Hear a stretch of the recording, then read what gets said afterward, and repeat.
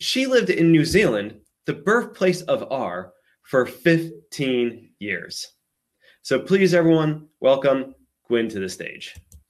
Hi, can you see me, Jared? Now I can. Oh, perfect. Okay. So hi, I'm Gwynn Sturdevant. I'm a postdoc at Laboratory for Innovation Science at Harvard Business School. And I'm so excited to have you here at my talk and to listen to all the other talks at this conference. What a great thing. And thank you, Jared, and everyone else for putting this together. I know how much work it involves. So let's get started. And we're going to talk about FasteR coding or vectorizing computations in R. I did a little bit of a talk about this at UseR 2020, and I'm not going to go through all the details, but basically I had a sample. I was going to use a bootstrap to estimate the population mean. And so I wrote some tidyverse coding, and it was taking forever to run. So what I decided to do, was I thought, well, I'll just, write some vectorized coding. I'll see if it runs a little bit quicker. And in fact, it did. It ran much quicker. So here you can see how much quicker, in fact, it ran. So this is the tidy coding. It took, a lot longer, sometimes about 9-10 times longer. And so I thought, oh my goodness, I didn't realize that. I was really surprised that the tidy coding took so much longer. And I was, thinking, vectorizing is a really good thing. And of course, we'll talk a little bit more about what vectorizing is, but I want to get back to this slide just a little bit because I think that there's an important point about some of the really basic differences in tidyverse coding and in vectorized coding, or some people it's basically written in base R. So if you look at this vectorized coding, or let me just start with the tidyverse because I think probably more people are familiar with this. So tidyverse coding, you read from top to bottom, right? So we have this, we take the sample, or I change it to a data frame. I take the sample, I pull the splits, and then I take column mean. So it's kind of, you read it like you read English. Whereas vectorized coding, or which is in base R, first you take the sample, so it's kind of, it grows from out to in. You take the sample, and then I'm replicating the sample n times, and then I take the column means. So this is much more familiar in algebra. In algebra, when we when we do a composition of functions, we go from out to in, and it gets bigger, right? It goes like that. So I just wanted to point that out briefly here at this slide, and because we're going to see it again. Okay, so when to vectorize? Now, I really like vectorizing functions. That's kind of one of the things that I think about first is how we're going to get the code to run fast. But don't be like me. Don't spend forever. Don't spend forever vectorizing your coding. And this is just a simple thing. It says, if you do it 5 times a day and it takes 1 second, over 5 years, you're going to save 2 hours. So, keep that in mind. Keep that in mind when you are thinking about vectorizing functions and how you want to work on it. So, right. And what I'm going to talk about today, this is a tweet from Elon Musk where he was a little grumpy. He took 4 COVID rapid antigen tests. And on one day, 2 came out negative and 2 came out positive. And so what happened with that test is that COVID test trades speed for accuracy, right? So it's quick, but it's not as accurate. And there's other things that aren't accurate as well. For example, blood pressure, your blood pressure measurement, it varies all the time. Your cholesterol levels, and also, what's the third one? Cholesterol. Oh, it's fasting blood glucose, which is used to diagnose diabetes. So these things vary a lot, and so there's a lot of noisy measurements just in inherent biological data. And so I'm going to put a complicated equation on the side. Say, for example, that we only have a really noisy measurement. What we will do, and we want to study time to event, which is survival analysis, we'll have this really horrible discrete survival analysis formula here. And then we'll have this, we could have this gamma I and delta I TI, which are, to take into account sensitivity and specificity, right? So this is the specificity measurement, this is a sensitivity measurement, and why we would be coding the derivative. I mean, I guess the parameter that we're probably interested in is beta. Is the treatment better than the control? Which arm does better? Right, what was I saying? Oh, yes, and you might want to vectorize, you might want to code the derivative because it can help some things to run a little bit faster. So, right, that's really icky. It's really a horrible equation. And so the first thing that I'm going to tell you to do when you code something like that in R is to simplify it as much as you possibly can. And so if we look at this coding, we can see that there is a number of, repetitions. We have this 1 plus e to the gamma naught j to the negative e to the ex, x transpose, the xi transpose beta, okay? So we see that repeated a number of times. And so if I wanted to simplify this function, I could make this substitution. And if you look carefully, you'll see that, oh, look, this is 1 minus this, we call this the hazard risk function right here. So it's 1 minus that. So, right, so if I wanted to simplify this function even further, what I could do is make it like this. So it's much easier to deal with, okay? So now we've kind of simplified it. Now the next step that I recommend doing, and you must do if you're ever gonna code something horrible in R, is to get a lot of clarity on what's happening in that function, right? So exactly what's happening. So let's look at this again. And let's take an example, t, so in this case, we have ti, but we also have ti observed. There's 2 different values, and the reason for that is because there's a lot of noise, there's mismeasurement. So let's just look at this first part, because that's the simple part. And I have this j goes from, it's a product, this capital Pi means product, and so this j goes from 1 to 5. So I have the hazard risk function evaluated at xi for person I at gamma naught j beta, right? And so the only thing that changes is the j. So I'm going to have this function evaluated at gamma naught 1, and then at 2, I'm going to multiply them all together, right? So this is what I have in that first part. Not very pretty, not very pretty. You can see why they did this, but it's there. So let's look at this one here, this next part. So this next part's a little bit icky.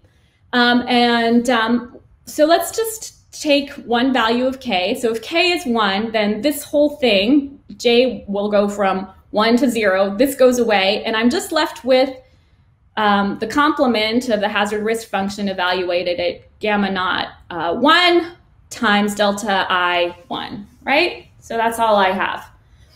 Now let's go back, and if I do this at 2, what happens? Well, I end up with j goes from 1 to 1, so I'll have the hazard risk function evaluated at gamma naught 1 times the complement of the hazard risk function evaluated at, because k is 2 now, at gamma naught 2 times delta. So you can see the pattern, right? So I just add this, and then if it's 3, I'm going to have this evaluated at gamma naught 2. And I just want to apologize for going through a lot of ugly math, but I think the coding is, it's really important for you to understand this little bit of coding, and even though it's not the derivative, so that you can understand the rest, how I'm vectorizing it. So here I have 3 gamma naught 1 and gamma naught 2, and then I multiply by the complement and and multiply by capital delta I3, and so on, right? So that's what happens. Okay, so before I go into vectorizing this whole thing, I want to talk a little bit about these much kind of simpler functions, this capital gamma I and these delta I, k or whatever. So, oh, excuse me. Before I do that, let's talk about the derivative of this function. I forgot about this. So let's look here. So this is not a derivative taking class. I'm not going to go through the whole derivation of this, but I do want to talk a little bit about if I'm going to take the derivative of this thing with respect to one of these gamma naughts, whatever L, that everything else is kept constant, right? So that's the way that we do this. This is the product of all of these ones that don't include L, and then I have the derivative with respect to gamma naught L of this hazard risk function. I just multiply it at the end. Okay, So now I'm going to talk about what I talked about earlier is doing the coding this and these things, because I think that's a good place to start. So in terms of vectorizing, so indexing is something that we talk about in R, and you know, for loops is one way to do it. There's other ways to do it. I'm going to introduce you to a new way to index, or perhaps you've seen it before, I don't know. But I'm going to introduce you to another way to index in R.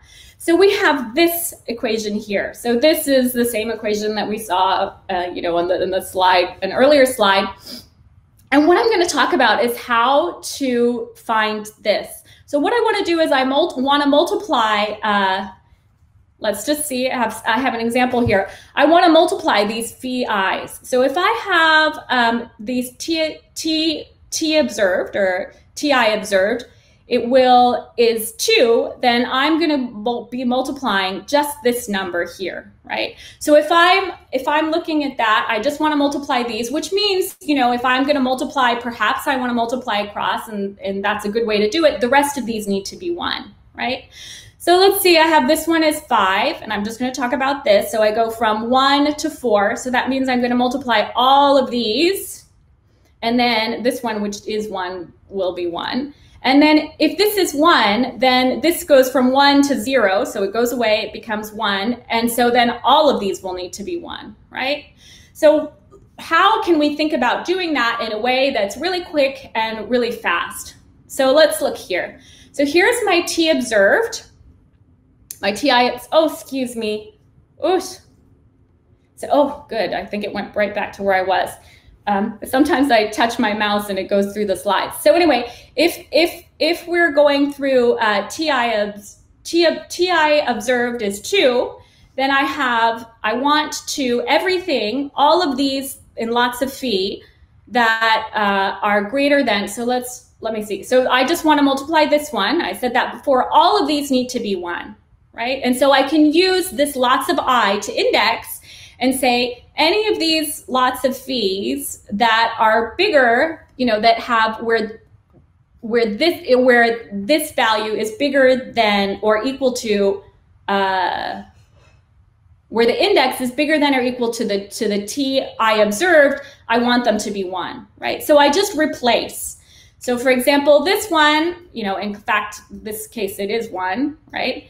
But for this one here, all of these that are bigger, I use this, lots of I, to index off of it, and I want to change all of these to 1. So in other words, what I'm doing is I'm going to make it look like this, right? So I have my 0.8 here. All of these are 1. This one is also 2, so I have a 0.8. And so how can I do this? Well, it's really simple. It's one line of coding, and here it is here, right? So I have lots of phi, I have lots of I say whatever of these lots of i's are greater than or equal to t0, change them to 1, and then I just do this apply, and I find this product, and I've found this part, which is the most difficult part. And then this one I can just index off of, use the ti observed, right? So di, this is survival analysis. So di observed is either 0 or 1, either an event occurs or it does not occur. And so one of these will go away, and I'll be left with the last value of phi. And then I've done, you know, the whole thing. I've done that whole thing. So when you look at this coding, you might want to do like 15 for loops, but you don't need to. Please don't. Just keep it simple, okay? And this is part of what I really enjoy about R, is thinking about ways to code where you know, things can be vectorized and they can run quicker and they can be optimized. Okay. So let's talk a little bit about this other one, which is delta I ti observed. So here I have the ti observed. I think this is pretty clear how to do this one, because I just went over it in the last slide. It's the exact same case. And then let's talk about this one here. So here I have this 1 minus theta j, and I have ti and I have ti observed. Okay, so let's just look at this. So for this first one, the ti and the excuse me, I just did something. There we go. The ti and the ti observed are the same. So that means that let's see, what does it mean exactly? Yes, so I'll just be multiplying these, and this whole thing was going to go away, right? Because it's going to be from 3 to 2, doesn't make any sense. And then an event isn't observed. So let's look at this one. So here I'm going to have, this is a little bit more interesting. I have ti is 3, and then I have t observed as 5, and an event occurs at the 5th time point. So here, here I have, I'll multiply this times, I'll multiply this twice, right? I'll multiply this 2 times. I'll multiply, excuse me, phi 1 times phi 2, and then I want 1 minus theta, right? So I have phi 1 times phi 2, and then I want 1 minus for these two. So this is from 3 to 4, so I'm going to have 0.05 and 0.025, right? I'll multiply those. And then this one, I'm just going to tag on at the end like I did before. Okay, so this is a little bit different, but I'm going to try and make this, this matrix here. And what you see is I have these lots of 1 minus thetas. And then what I do is I replace some of these with, so all of these need to be replaced with 1 for the first one because they happen at the same time. And this one I'm going to replace these 2 with 1 and those 2 with 1, right? So this is what I want to get at, right? And the rest, it's very similar. You can see it's just the pattern that I continue here. So this is the coding that does that. We just have lots of 1 minus theta, and I take the ones that are less than ti, and I turn them to 1, and the ones that are greater than t0, greater than or equal to a t0, and I turn those to 1, and then I can just find the product. And of course, part 1 I haven't included here. Okay, let's keep going. So one thing I want to talk to you briefly about that you need to think carefully about when you do this kind of vectorizing coding is the dimensions. And so I'm going to introduce you to this, this function, the outer function. It takes 2 vectors and it applies a function to all the different values of that function, okay? So, right. And then we're going to talk a little bit about going from inside to out again. I talked about that earlier, and I told you you'd see it again, and here it is. So what I'm going to do is I'm going to first address this function here, because I think, you know, it's the right place to go. And of course, we're going to go from inside to out, and that is here, right? So I'm starting with this, and I also have to put the derivative in. So I can set this seed. I have some gamma, some beta, and I make this x beta. You know, it's very simple. I have the risk, which is, and I round it. That's one of the things I like about tidyverse. You don't have to round it. It doesn't give you 15 different decimal places like FasteR does. And then here I take this and I find all of these HRs. So all of the HRs are right there, right here, right? Now, what am I going to do with those HRs, right? I'm going to multiply them, right? So here I found this. It's the exact same coding you've seen before. This is the derivative here. And then I want to apply the product to this, and I take off which gamma, right? And I multiply by the derivative. So you might look at this and think, oh my goodness, I'm gonna have to write, how am I gonna do that? How am I gonna code it? But you can see that this is, you know, like 5-10 lines of coding. Okay, so let's keep going. We're almost there. I don't know how many people had Halloween candy shoots in their neighborhood, but we had a Halloween candy shoot in my neighborhood, and I thought it was a very good analogy to a function. So anyway, right, so let's keep going. So what I have here is this. Oh my goodness, I tell you. What I have here is this, and oh my goodness, let me just go back. Oof. And I have this call come prod, so I'm going to use this to take the product of all of these. And I don't really have the time to talk about all of this in a lot of detail, but I'm just going to show you the coding, and I think I'm going to be done. But what I do want to show you about this for loop is that it goes through the number of columns, right? So I'm going through the smallest dimension that I possibly can, because of course, you know, the data that I showed you only had 4 or 5 people involved in the trial, but most likely is going to have many more. Okay, so what I do here is I have this, I have the derivative, and then I make this the C bind thing here. So I do this column, this cumulative product of the columns, that's this. And I take off the gamma, and I take off the one that I'm taking the derivative with, and I take off the last one, and then I multiply by the derivative, and then 1 minus beta, right? So that's this one, 1 minus beta here. And I replace those with the ones that I'm not interested in, right? From L plus 1 to TI 0, right? Which is which gamma, L plus 1 and TI 0 becomes 0. And then I just add them all together. Okay, so I think I'm done. And the take-home message is to really avoid for loops and to try to do calculations in big, huge chunks, right? So that's all I have to say. Thank you very much for coming to my talk. And I am going to stop sharing now.